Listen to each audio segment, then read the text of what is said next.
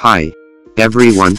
This video introduces how to disable gamebar presence writer.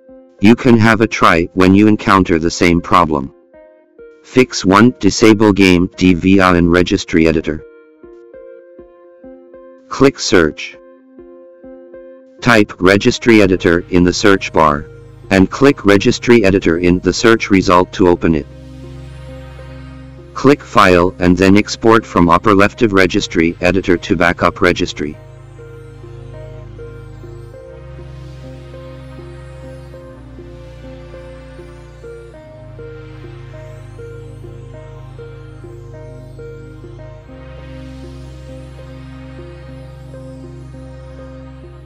Go to HKEY_current_user. Software. Microsoft.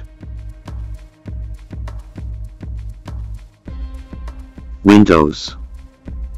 Current version. gamebar in Registry Editor.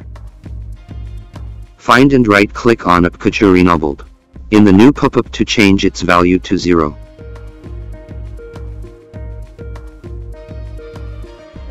Go to HKEY_current_user. System. Gamma-Confistore in Registry Editor. Find and right-click on gamebar enabled to change its value to 0. Click on Start menu. Click on the power icon and select Restart. Fix 2. Take ownership and remove gamebar presence writer.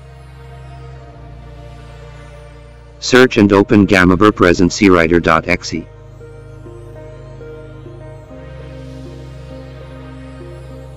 Then, open its properties.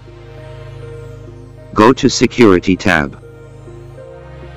Click Advanced button. Click Change option to alter the ownership of the target file. Enter your Windows username and click OK. Click Apply to save the changes. Click OK to confirm the ownership taking. Click OK to exit the ownership changing page. Click Edit in the Properties window. Click Add to add your user account.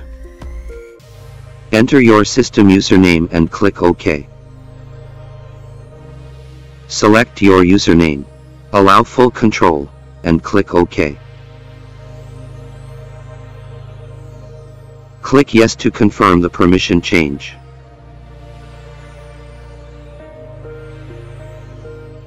Click OK to exit the Properties window. Delete gamebar presence writer file. Fix 3. Switch off gamebar, gamebar, and game mode in Windows Settings.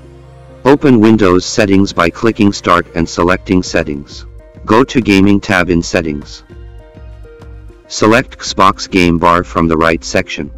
Switch off Open Xbox gamebar using this button on a controller in the new window.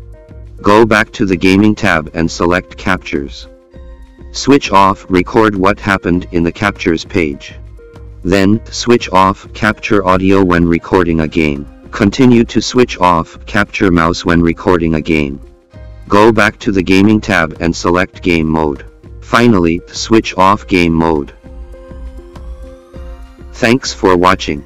For any questions, please leave comments or contact us via support@minitool.com.